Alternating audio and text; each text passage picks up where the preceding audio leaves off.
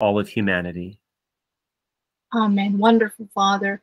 Okay, next question from Jerome Chong and Ashley VJ. They're asking one similar question. This is about exorcism of Anneliese Michel. If I'm not mistaken, Anneliese Michel is actually Emily Rose, right? Or no? I don't know. Okay. So what are your views on the exorcism and the messages left behind by Anneliese concerning the state of the church and practice of the faithful? Well, so you're right. So Anneliese Michel is based on they made the movie, The Exorcism of Emily Rose, based on that account coming out of Germany. So she was known to be possessed.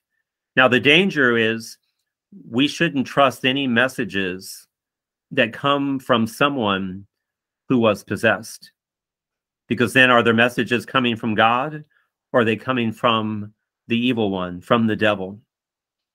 And again, the devil always tries to sow dissension around some kernel of truth.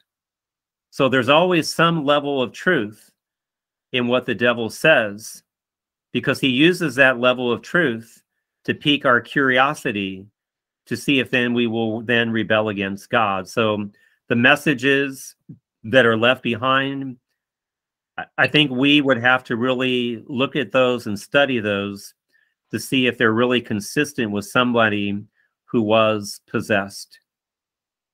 Because again, we need to make sure that the devil, remember, he's a liar and the father of all lies. He's not using these as a way to try to tear the church apart from within.